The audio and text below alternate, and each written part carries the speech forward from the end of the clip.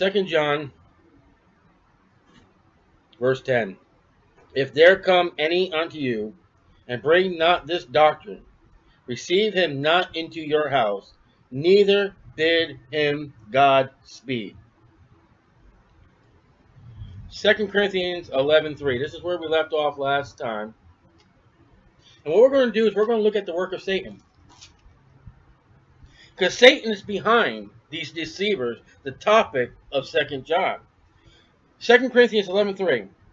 But I fear, lest by any means, as the serpent, Genesis 3, beguiled Eve, that's a great word, look that up, through his subtlety, so your mind should be corrupted. You want your mind corrupted? From the simplicity that is in Christ. What's the simplicity? Believe on the Lord Jesus Christ and thou shalt be saved. How do you go from that? Baptism, membership, sell magazines, do works.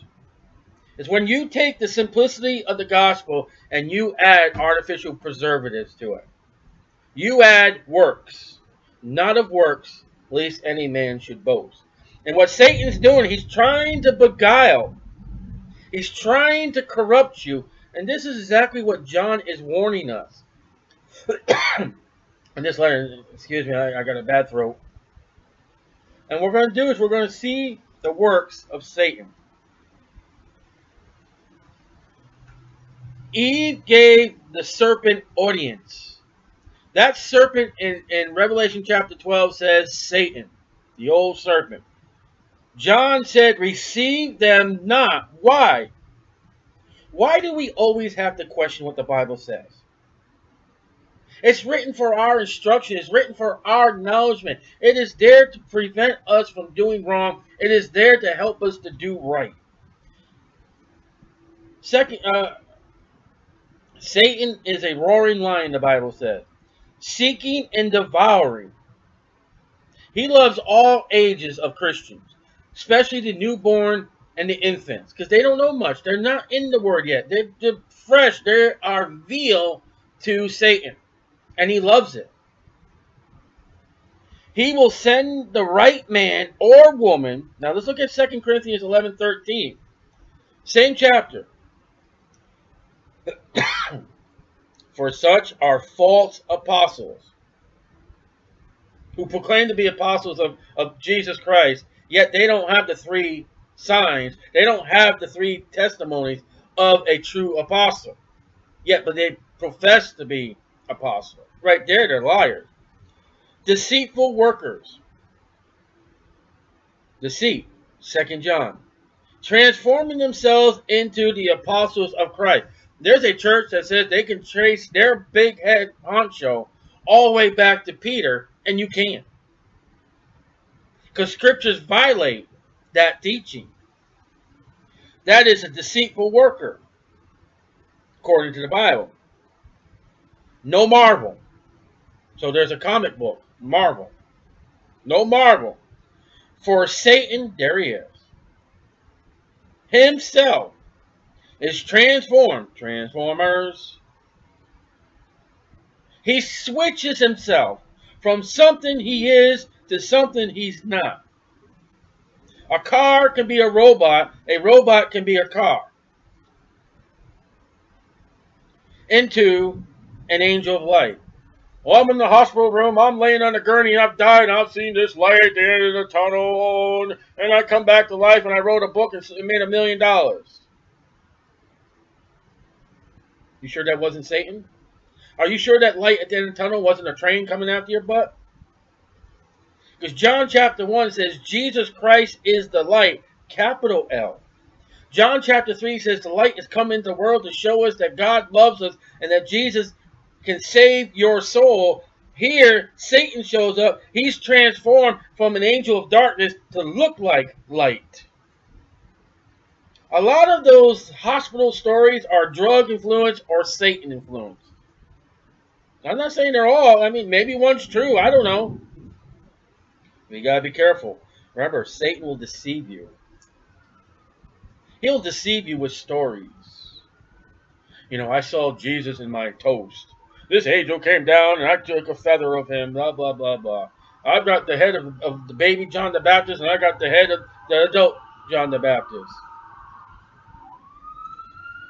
Therefore, it is no great thing if his, now who's the his? Verse 14, we're talking about Satan. Verse 15, that his is Satan, his ministers. There are men and women. The Bible says women are not to be preachers. They're not to be ministers, not to be pastors. There are men and women that are behind pulpits, on television, behind the radio, whatever their ministry is involved, buses, whatever it can be. They may be ministers of Satan. Now, how close are they? Also be transformed. If his ministers also be transformed. A lot of transforming going here. Transgender. Transvestite. Is that today's modern words? As the ministers of righteousness. You know how close they are? They look like they're right. They talk like they're right. They act like they're right. And yet they are Satan's ministers. And John warns us about the deceivers, about these people. Paul tells us there are ministers there right now that are of Satan and not God. That's a warning. That is thunder. Satan knows who to send to you and will not send an unprofessional. If he cannot get you, if you allow him in your house, he may influence one or all of your family. He may not get you. He may get your spouse. He may not get you and your spouse. He may get your children or whoever else is in your house. The Bible says, don't let them in. What do I say? Don't let them in. Well, if no one's home, don't let them in. Even if you are not caught off guard, your family may be the fatality. The Bible says, receive them not in your house. It's that simple. Believe on the Lord Jesus Christ and thou shalt be saved. Receive them not in your house. Simple. God is simple. Listen, there are Satan ministers, and much carefulness must be spoken about them, because they're alive and well, damning people's souls, saved and lost. In Matthew 7:15, Jesus spoke about these as Paul has spoken, as John has spoken. Jesus Christ himself warns us how they walk, how they talk, and the appearance are comparable to act similar to Christians. And that's exactly what Paul says in 2 Corinthians. They appear as ministers of righteousness. They look righteous, but on the inside, they're a wolf. They are a lion. They are of Satan, no matter how much you like them, how much you care about them, how good they sound, how well that message is. That may be a minister of unrighteousness. Jesus tells us, Paul tells us, and John tells us, have nothing to do with that. I like them. I like them is a great phrase to say, I'll lose rewards and crowns. Okay? They may be almost too hard to tell apart. Jesus warns us of their trickery. We can't say we're without warning. You got to study to show thyself approved unto God, a workman that needs not to be ashamed, rightly dividing the word of truth. How do I not fall for the deceiving of Satan in these religions? Study and read your Bible. Don't go out and get a self-help book. Don't get a how-to book. 101 ways of this Christian faith. 200 ways to deal with a Jehovah's Witness. The true belief of them. Don't do that. Get in the Bible. Read and study your Bible. Solomon was fooled by Satan by his desire, marrying women, and he fell off to idolatry and false god worship. David was supposed to be in the battle, and he looked upon, listen, that's all Satan. Satan knows how to use the tools to get you on his side. He has been dealing with men since Adam, 4,000 plus years. How many men have there been? How many humans since Adam? Satan has that experience under his belt. And according to 1 John, he only uses 3 tools. The lust of the flesh, the lust of the eyes, and the pride of life. He's been using 3 tools for over 4,000 years. And let's read on. Let's study more. Satan has been, and he's no apprentice. Satan has been working ever since Adam. Satan has degrees. He's been awarded for destroying men, families, and churches. That is his expertise. His degree on his wall is, I'm the destroyer. I will destroy you. I will destroy your family, Genesis 3, Genesis 4, and I will destroy your church. He is smooth, and you won't even know the destruction until it has been completed in most times. There are people today who are in a religion or out of a religion. They will not know that John 8:44, that Satan is a liar and a murderer, until the day they take their last breath and end up in a lake of fire in hell. That's too late. That's too late. And they were doing religious things. They were doing what they were taught. They were done whatever they believed is right. Ministers of righteousness also be transformed as the ministers of righteousness. They thought they were doing right, but they were following a transformer. A liar. A murderer. Satan. And Christians sometimes won't realize that they are under Satan until they stand before the judgment seat of Christ and they lost the rewards. Isn't that what John said? That we lose not what we receive as a reward? Have we already studied that? These deceivers can get you to lose rewards. That's how serious it is. This is a 51st study. Go back and get all 51 of them. And this is just one epistle. This is a short epistle. This is one chapter.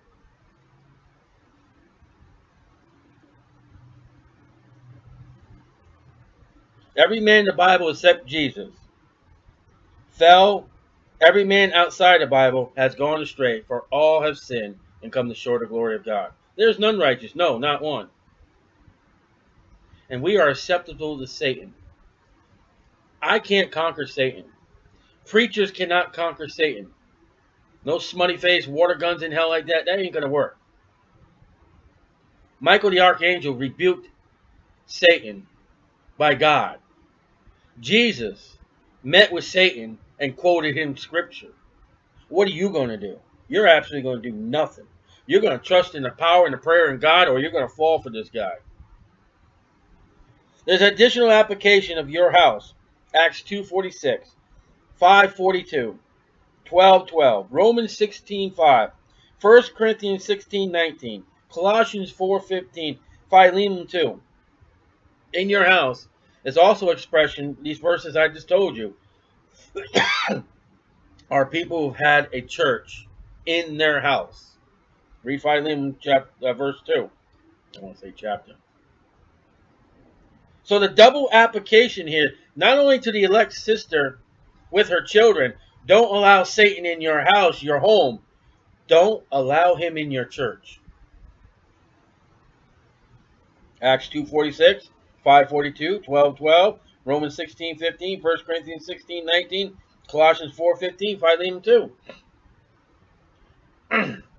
You or your pastor or anybody in that church ought not to bring none of Satan's people into that church. you'll do much destruction. Do I invite a religious friend to church? I'm going to say yes, wearily. But don't let him evangelize in your church. They are there to hear the truth, not for the church to hear their lies. But the Bible says, go ye in all the world and preach the gospel. Where does it say, go out in the world and bring them into the church? Oh, I know the song, bring them in, bring them in. But where does it say in the Bible?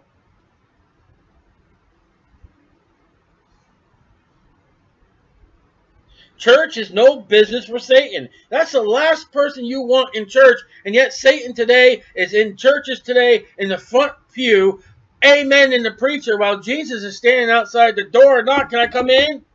Hey, I don't want to go in there. Satan's in there. I'm knocking on the door and say, will you come out? The last church age that's described in Revelation 3 is Satan's inside the church and Jesus is outside. And he's calling you out of the church, not in. We have no business inviting lost people, especially of religions, in the church house when there are brand new babes in Christ, and there are babes acceptable to Satan, and there are wolves that are going to come in, they're going to dress like sheep, they're going to act like sheep, and they're going to devour your family, the Christian brethren. Would you invite a hungry wolf into your house and let him eat your children? Well, why would you do it with your church? You're supposed to witness to him in your neighborhood. You're supposed to witness to him at the grocery store. You're supposed to witness to him on the job site. You're supposed to witness them outside the church. And then once they get saved, once they believe on Jesus Christ, bring them into church. You know what happened to the two people that were in the church that lied to Peter about the money that they sold their property? The Holy Spirit dropped them dead. To teach the other Christians, you don't allow lies in church. Now, the Holy Spirit dropped people dead today for every lie that's in the church. 3/4 of the churches right now be surrounded by caskets. If you do invite one to church, you let the church speak to them. You don't let them speak to the church. You got to safeguard your family and your church from Satan and his deceivers and his preachers and his preacherettes and the wolves. What did we read? What did we read? Receive him not into your house. Your home, and we also look with Acts, the verses I already gave you. It's also a church. 1 Timothy 1:20. Paul names them by name. And we can't do that in America today because you'll be under a lawsuit. I will give you some names too. I will give you names of deceivers who don't follow the Bible 100%. Who will try to turn you away from the doctrine of Christ. Roman Catholic, Mormons, Jehovah's Witnesses, Islam, to name a few.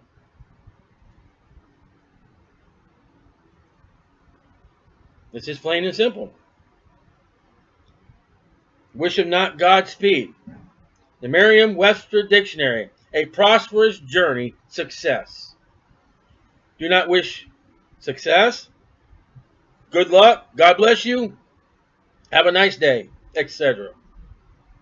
I don't even say goodbye. I say bye, get out of here, leave. The hell with you. That's where they're going. Oh, you're not supposed to cuss. That's exactly where they're going. They're going to hell. So tell them. The final words they leave your doorstep, your drive, the hell with you. That's their place of destination unless they change, isn't it? I'm not being cruel. I'm not trying to cuss. I'm just trying to preach the gospel to them. Before they leave, I'm going to tell them where they're going. 11. 2 John 11. Some of you, yeah, you're holier than thou. For he that biddeth him Godspeed, like we said, that's a prosperous journey, success, is partaker of his evil deeds. If you do wish them luck or whatever, look at what the scripture says in 2 John 11. Now listen. Watch what your mouth is going to say. Because if you let them depart with favorable words, you're authorizing Satan's work to flourish and endure. God bless you. You're telling the deceivers of Satan, go do your work. Go do a good job. You are blessing Satan's work. Good day. Good night. You're wishing them success. You're encouraging Satan's work. Do you want that on your charge? What did Paul say? Verse 8, look to yourselves that we lose not those things which we had wrought, but that we receive a full reward. Lord, why did I lose that crown? Because you told a Jehovah Witness, good day. They sneezed on your doorstep. You said, God bless you. You see what I mean? You just wished them good tight. You know what I tell people who I don't know sneeze? I say, gesundheit.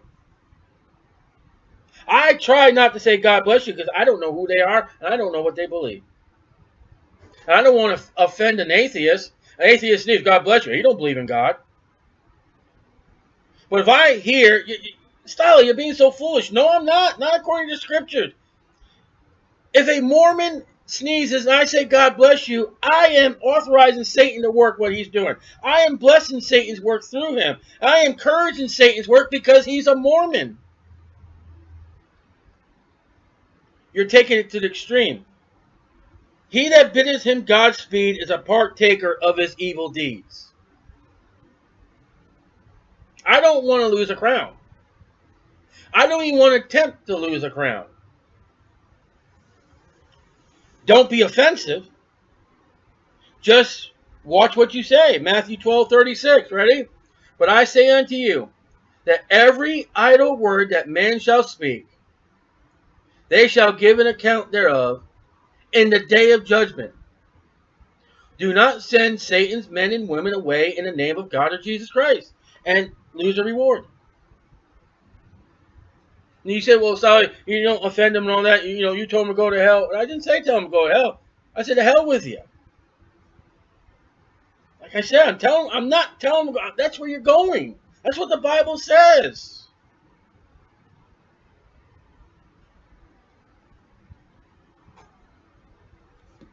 See what we got for time.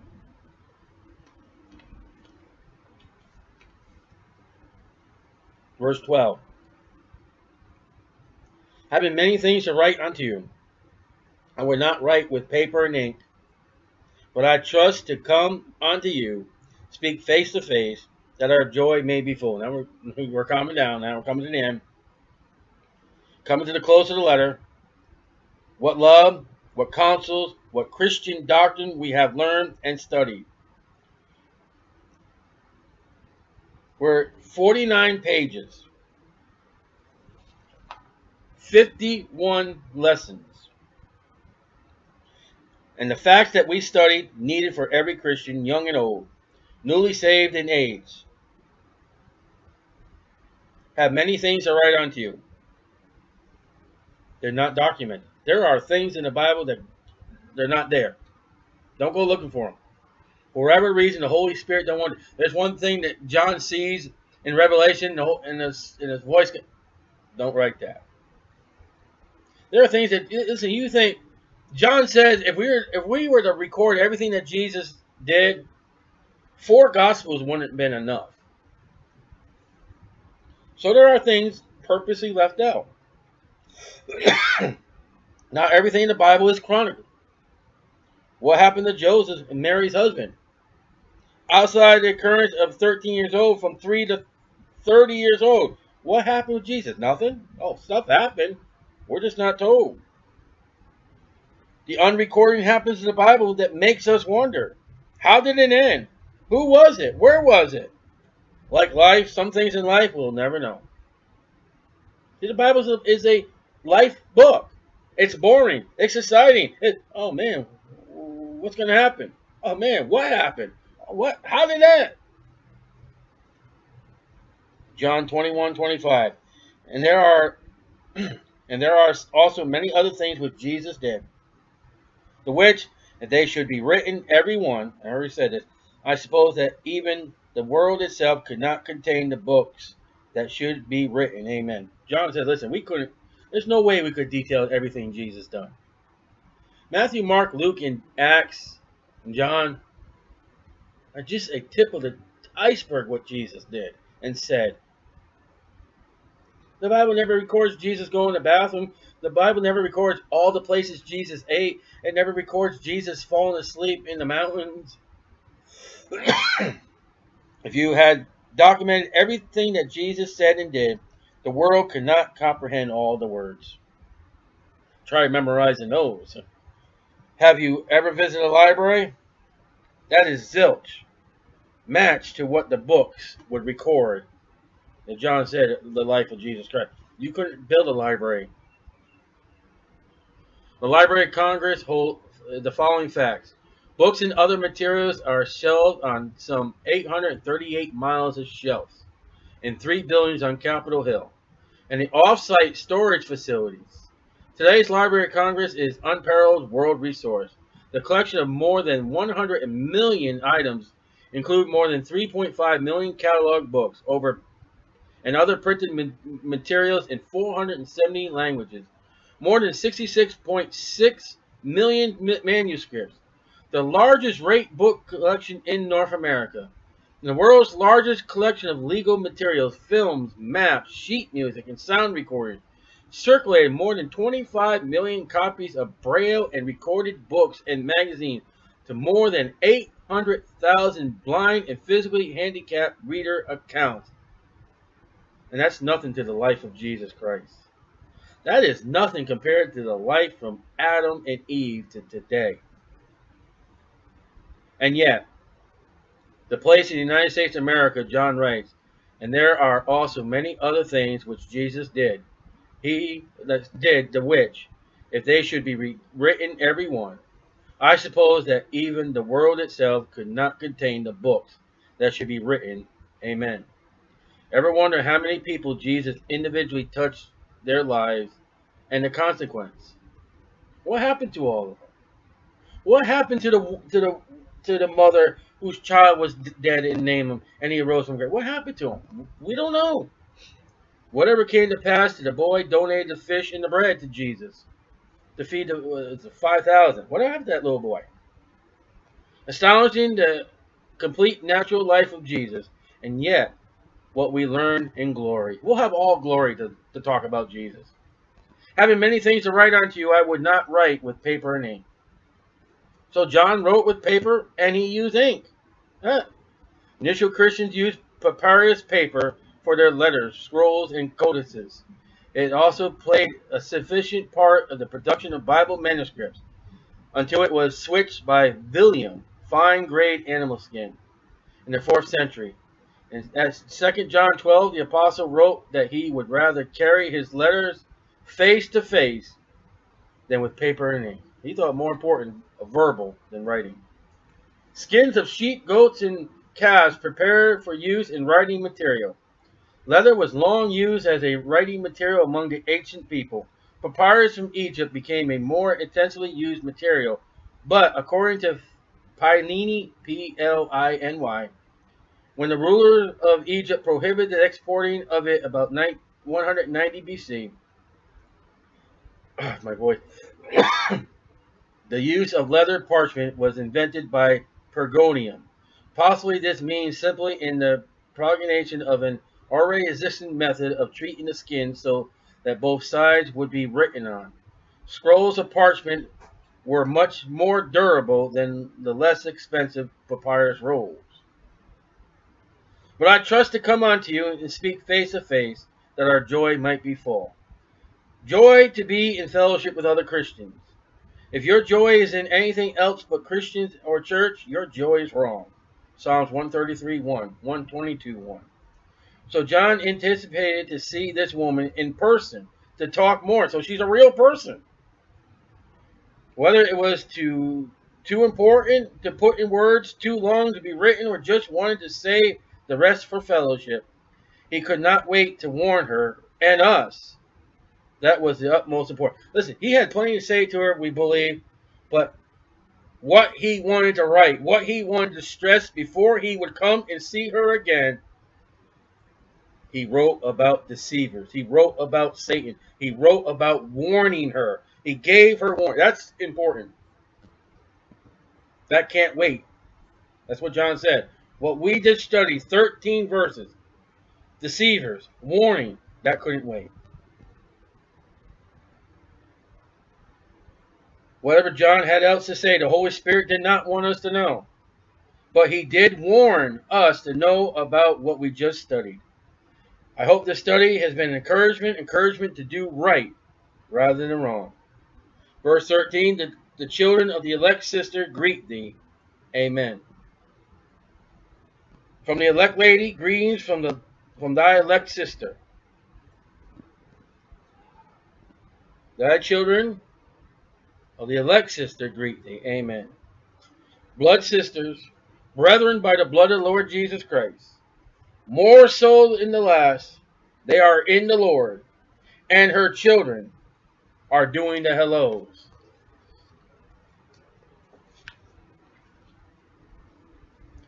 Before we close, I self-counted 4 or 5 times. 298 words in this epistle. 20 times you saw the word the. 14 times and. 12 that. 9 times not.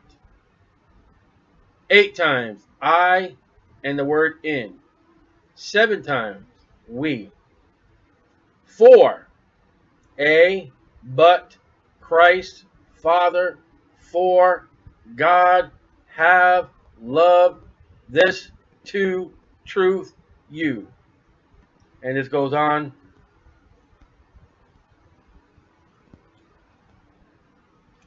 John says, I'm going to meet you. I want to talk to you face to face. But I have something very important for you that I can't wait. A subject that was preached about and taught by Jesus. Backed up by Paul. A third witness by John. The warning as we conclude. Satan's alive. He's well. He has a ministry. He has ministers. He has sources. He has weapons. He's devouring. And he will get you if you're not ready and prepared.